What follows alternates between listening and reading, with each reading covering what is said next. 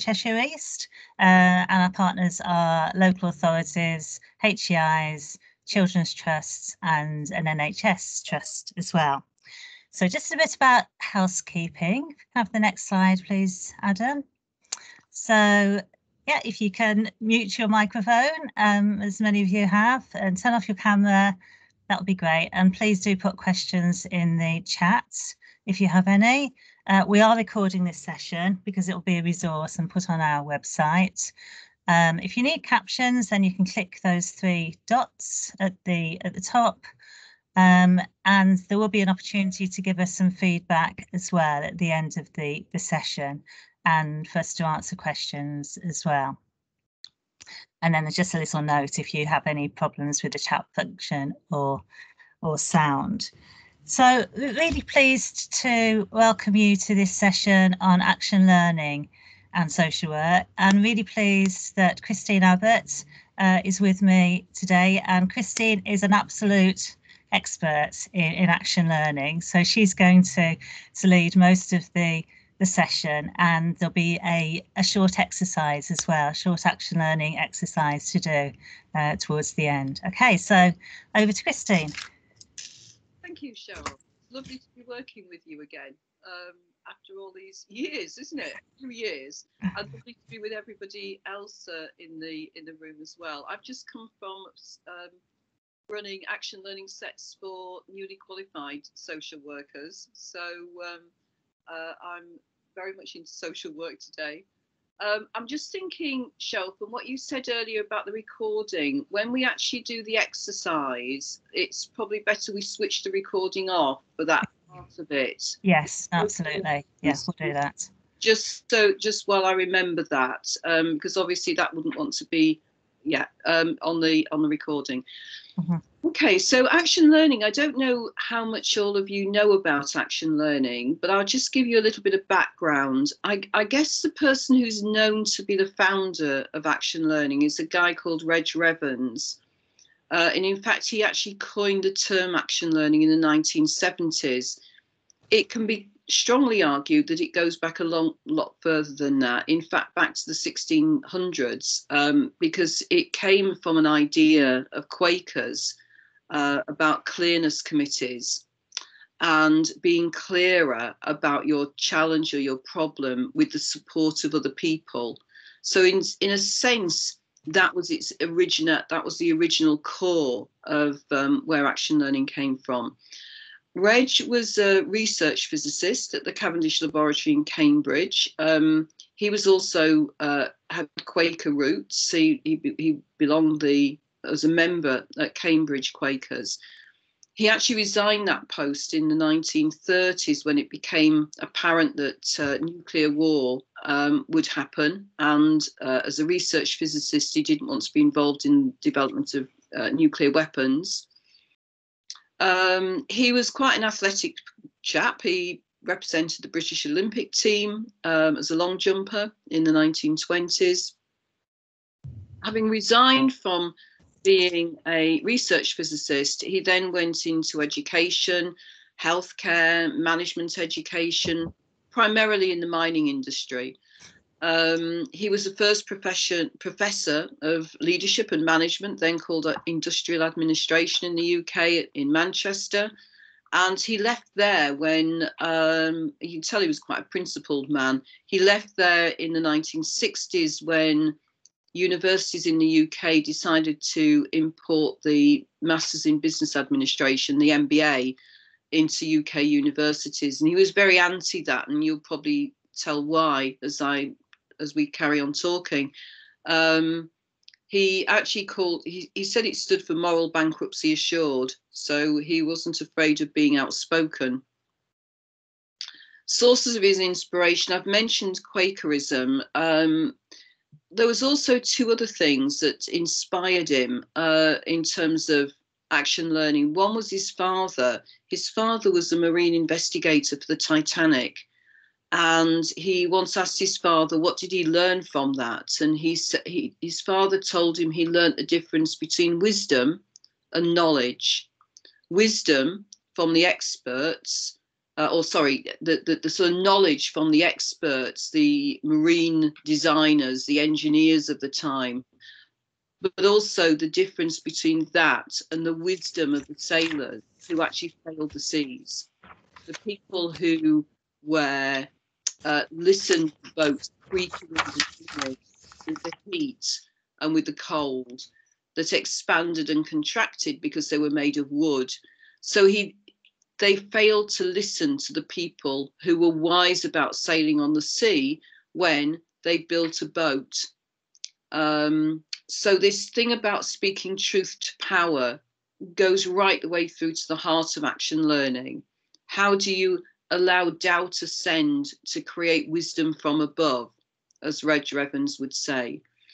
So it's that ability of an action learning set to allow people to speak about the real challenges of being in practice, as I've been listening to today, and allowing the doubts about their practice, allowing their thoughts about being a social worker to arise so that wisdom may come from above.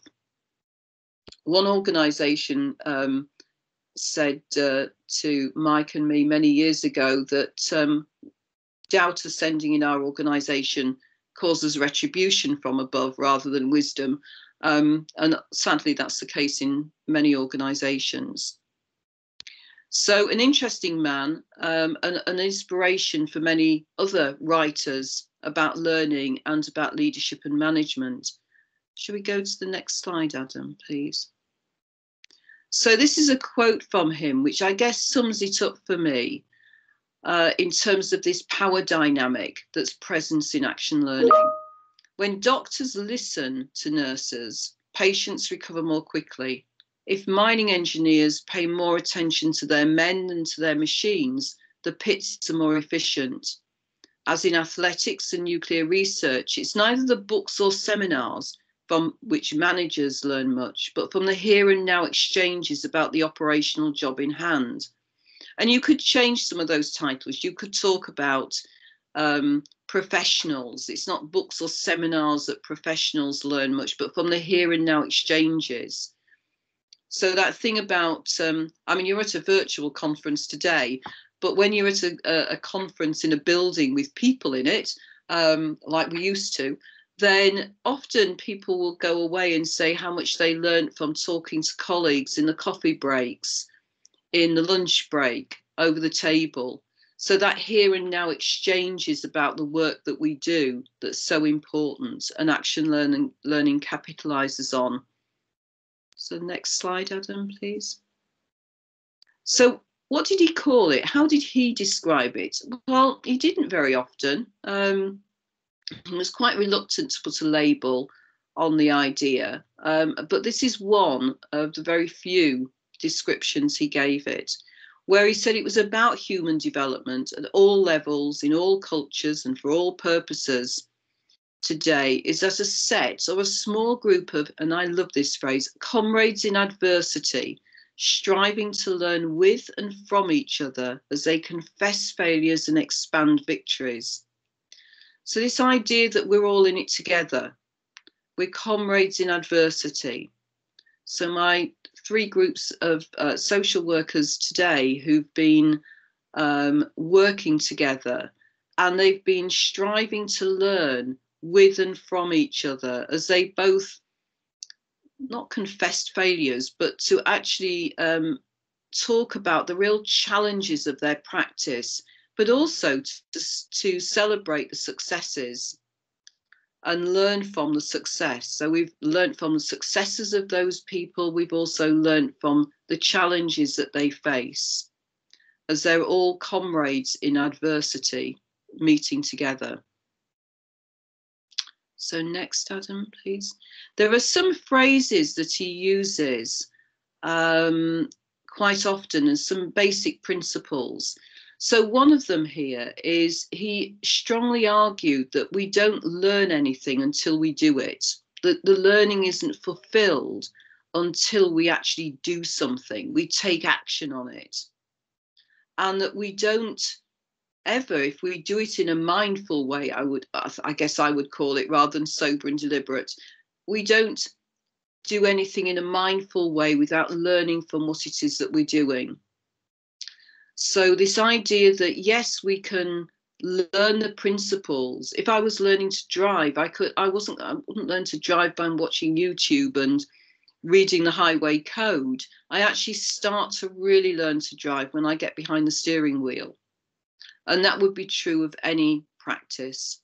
The newly qualifieds I've been with today are putting into practice their learning, and they're learning through the action that they're taking, and actually learning both in and on action. Adam, please. Yeah. He had lots of formulas and equations, and perhaps that's not surprising given his background as a physicist. And one of them was that the learning must equal or exceed the rate of the change around you. So this idea that there is an imperative on all of us to learn more than the change or the things that are going on around us. Adam, please. Next one, that learning is both a combination of program knowledge. It's not saying that that's not important, that it is important, but it's combined with a questioning insight into the action that you take. So combining, this is what I've learned, this is the program knowledge I've learned, but actually the learning comes from questioning that in a thoughtful and reflective way from the practice that you take. And the next slide, please. I'm going to try and help perhaps put it in a framework of other forms of learning and supervision. And so I'm doing that under these different frameworks that I'm sure you've all come across before. These 3 levels of learning. We learn how to implement things, we learn how to do things, we learn, having gone through that, how to improve what we do, and then we learn to innovate. And if you think about, apprentices in the past, and the master apprentice would be the one who innovated. So they developed new ways of working with wood or with metal or their apprenticeship in order to create something that was new. So this idea that we learn how to do something, we learn how to improve what we're doing, and then we learn how to innovate from what we're doing.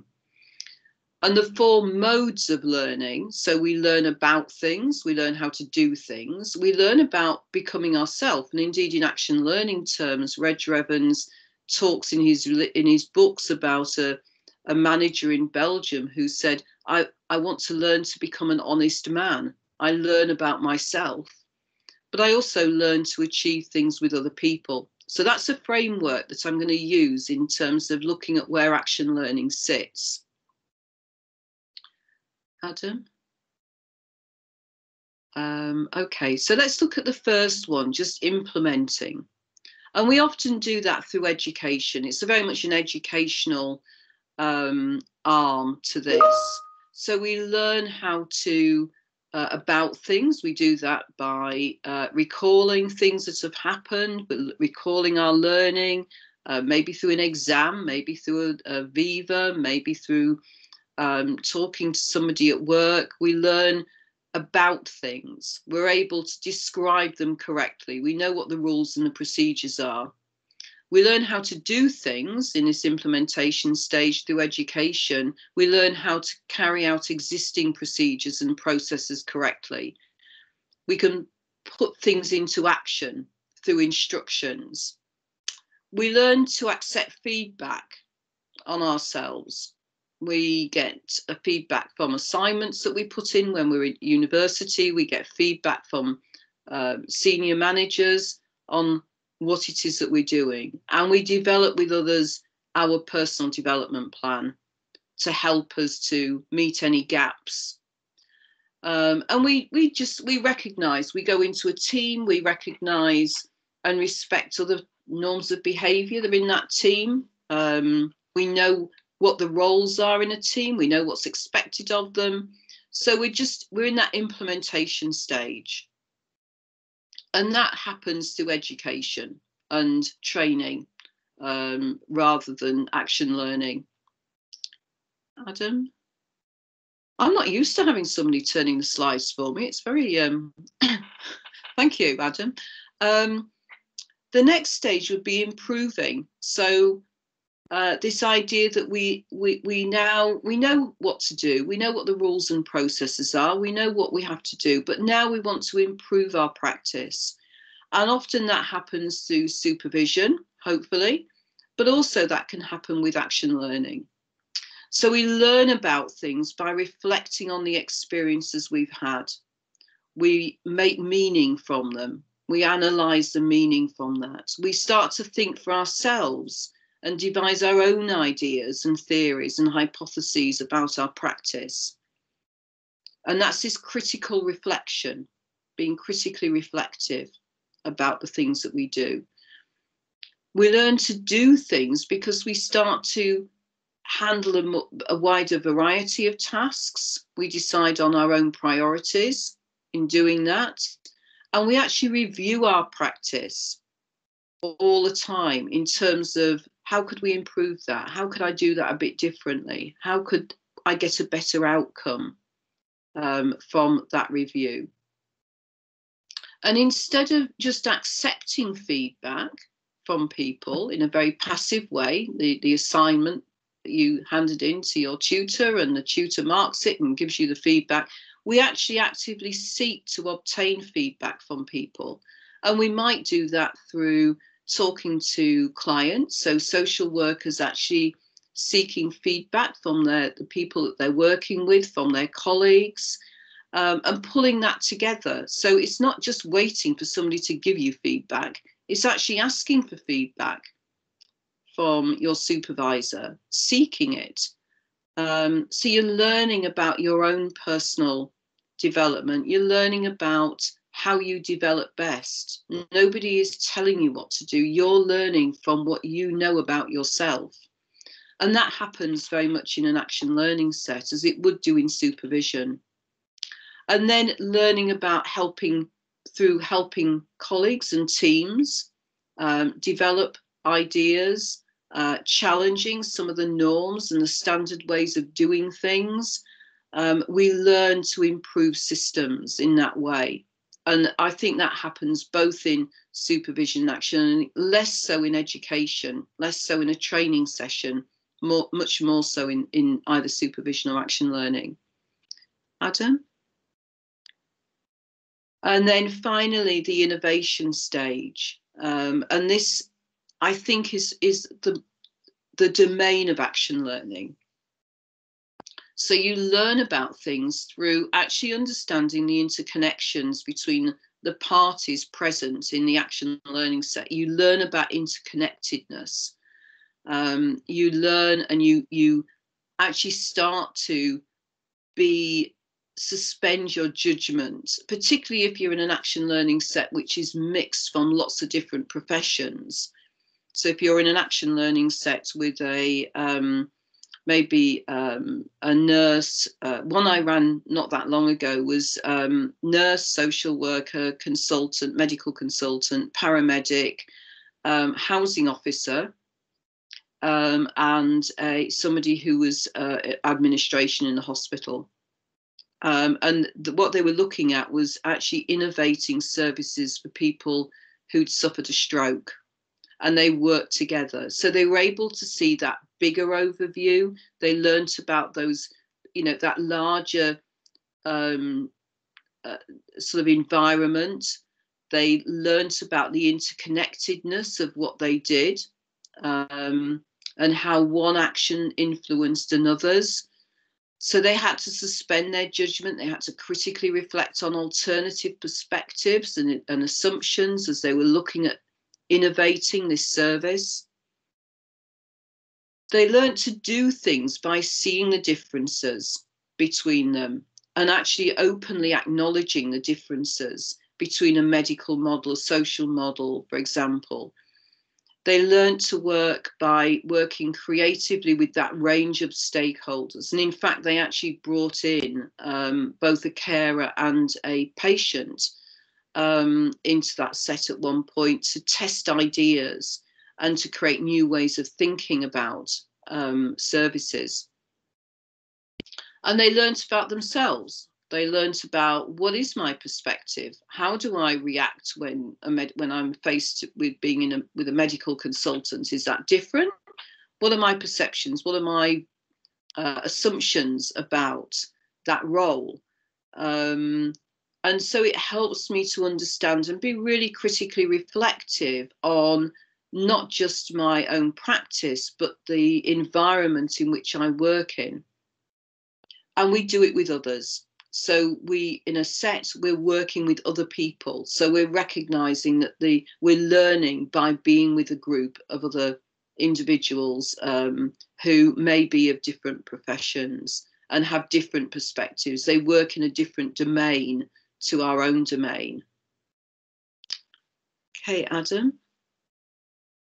So when and where, and Cheryl's going to join in on this.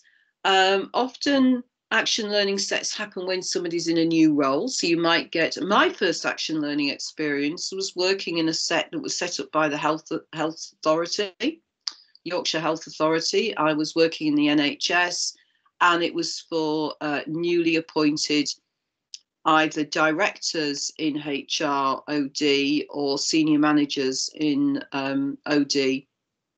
We were all in a new role. We all came from different organisations, and we needed to support each other. I've already mentioned I've just done 3 action learning sets with ASYEs today. So it's used a lot with ASYEs and supporting them in their first year in practice. Projects like the stroke care project I just mentioned, multi-agency working where issues and challenges need a multi-agency approach. I think, Cheryl, you're going to talk about the voluntary sector, aren't you? Yeah, yeah, a few years ago, I did some work with NQSWs in different voluntary organisations within a city. So this was where there were perhaps only 1 or 2 NQSWs sort of working within an organisation. So we brought them together, and they sort of, from adults and children, different, completely different organisations, and they worked on practice issues and challenges.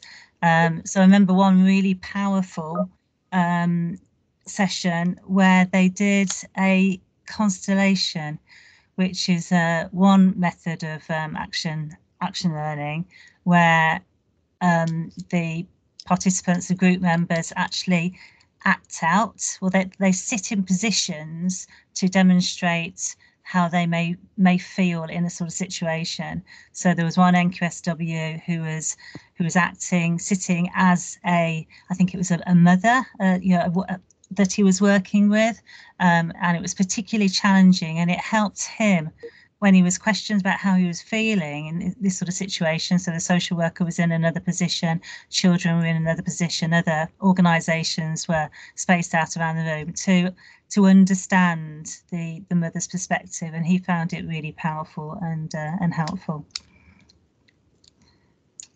Shall I talk about the other? Yeah. The other example. So I was involved a few years ago working with principal social workers on the Principal Social Worker Development Programme when I was working in Skills for Care. And that was a development programme which included some core modules, but also action learning. So the principal social workers from around the country came together to explore a range of challenges, and quite often they were looking at their professional role, because as you know, principal social workers, the role is quite different in different organisations. So sort of exploring and clarifying their role, thinking about how to embed practice and practice frameworks within their organisations as effectively as possible. Thinking about relationships and dynamics, particularly multi-agency. Actually, there's some principal social workers who are working across health and social care. So exploring all of those those challenges and thinking about how to to address some of those actions that they could take to help them to work through those challenges. I was thinking about work in the humanitarian sector, and action learning is often used there in terms of helping to transfer tacit knowledge. And ALNAP did a big piece of work we did with them on looking at that, and you can actually download the report from their website. So that's ALNAP. There was one piece of work as an example that I did with Médecins Sans Frontières, and they have people who go out and do projects overseas. So they come in and they may be seconded, maybe from the NHS if it's in this country or other places, as a medic, and they go over and they may spend 3 months in a war zone or anywhere else that MSF tend to operate, and then they come back and go back to their normal everyday job. And the same is true of managers, project managers. So one of the challenges that they had was that both of those people would come back, and where did the knowledge about working in that particular environment go? Well, it went with them. It didn't get transferred in to the organisation. They weren't capturing the tacit knowledge that was gained by those workers on the ground. So we had action learning sets where we had both the project manager and the chief medical person in 3 different settings. So one was in a country where there was great conflict, another was in a country where actually it was Ebola, and another one in a country where there'd been a natural disaster. And they were managing the services there.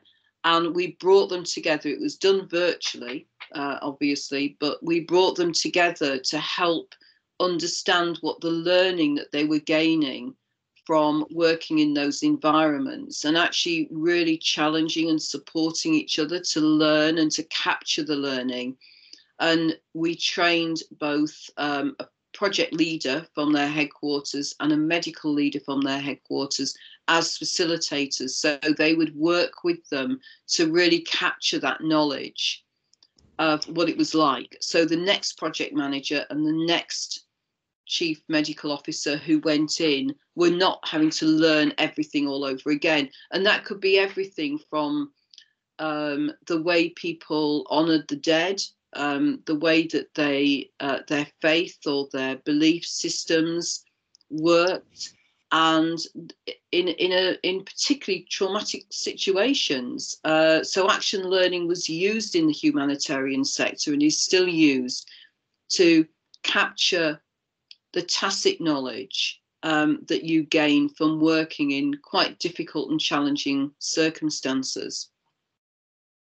And it's used internationally. And I guess you've probably just guessed that from what I've said about working with that organisation. But it is used all over the world and used widely in a lot of different situations. So I've had the privilege of working in Syria with action learning before the recent troubles, a lot in China, Japan, South America, North America, in Europe, in everything from mainly health and social care, I have to say, but also in other types of organisations where it's used, and often in times when people perhaps think, I just don't know what to do next in that situation, and worked with groups of people and Cheryl and Adam and I were talking about some of those experiences only last week, working on the favelas in Rio de Janeiro, or working with earthquake and tsunami victims and social workers and healthcare workers after this in Japan. Those situations where action learning helps people to come together to take action, but also to learn from what it is that they're doing. And often that's learning about the power dynamics that are going on in different parts of the system, that relational aspect of action learning. So it's very wide, it's very widespread. It's not just used in ASYE years in social work, it's actually used in a lot of different situations. Go on to the next slide, Adam. Okay, so what does it look like? For those of you who've never been in an action learning set, what does it look like? Well, this is a typical action learning set process. So the first thing you would do when you've got your group together each time would be to do a general catch-up, to get grounded back into the set, to remind ourselves of the relationships that we have with those people in the set. So we do a general sort of catch-up on what's happened, and then report any progress of actions since the last set. So the ones I've been doing today, they're fairly short. They're only 2 hours. So the first thing we do is look at the 2 cases we looked at last time. The person learn from that. What did the worker actually learn from taking the action that they said they were going to take? And people ask them questions and they unpick it, and they were able to reflect on the action that they took or the action they didn't take, and the importance of that and what they learnt themselves from that.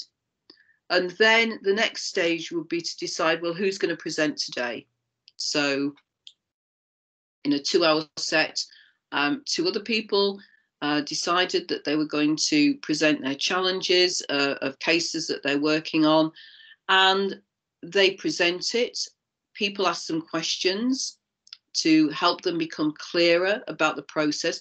Cheryl's also hinted that there are lots of different ways in which you can do that, and Cheryl talked about constellations, and there are lots and lots of different techniques that you can use to help people reflect and question the case that they're working on or the issue that they're working on. And then at the end of that, we review that. The individual reviews it, the group reviews it, thinks about what actions are going to take place next. What are they going to commit to doing as a result of the questions that they've had? What insight have they had? And what are they going to do next? And the group also does a review of the group at the end. And that's the process that we work through each action learning set. That's what it looks like. Adam? We're going to try it out in a moment, but I do want to, we would always set ground rules for working in this way. Inevitably, you'll all be thinking, well, this is a really, it can be very, it has to be a safe environment where people trust each other. And so ground rules are really important. We haven't got time in this quick run through of action learning today to negotiate ground rules, but we are going to be looking at a challenge that somebody's going to bring us in a moment to the group. So I'll set the ground rules for this on this occasion. It's not something I would normally do, but I would ask you to keep this confidential. In the sense that we don't talk, any of us talk about the individual who's brought the problem and the challenge that they've raised in this group. That everybody in this group is equal. Nobody has more power than anybody else. Cheryl and I will control the process, but it doesn't mean to say we have any more power than anybody else in the room. That we take responsibility for ourselves, that we have a commitment to doing this and helping the person who's volunteering to gain some insight for the problem that they're bringing. It may be that we take notes. I'm a terrible note taker. I have to take notes. I have to draw things on bits of paper to help me remember and make sense of things. But those notes are, if you do that, we all commit to destroying those or not putting anything on that identifies the person or the organisation who's presenting. And that we're honest and that we're open with each other. And that means having respect for ourselves and for other people. And I would also ask you to remember that we all speak in jargon sometimes, and to be aware of that when we're either asking questions or when the presenter is actually explaining something. I'm probably the only non-social worker in this group. I've worked with a lot of social workers, but I still don't know all the jargon that's used. So for the sake of me, if not everybody else, if people could be aware of that. Okay, so next slide, please, Adam. So we're going to use something really, somebody called SM says that they're not a social worker either. So thank you for that. So the impact question method is probably the one we use right at the beginning of when we form an action learning set, because it's relatively straightforward. It's fairly quick to use. I've seen this used at the end of shifts. I've seen it used in team meetings. It doesn't have to be an action learning set. It could just be something that's requires a bit of intense reflection for maybe 10 minutes. So it's relatively quick. So that's why we've chosen it for this particular purpose. So what we need, though, is a volunteer who's prepared to bring a challenge that they're facing right now, something that they perhaps would feel better if, and yeah, thank you, Adam. We're stopping the record.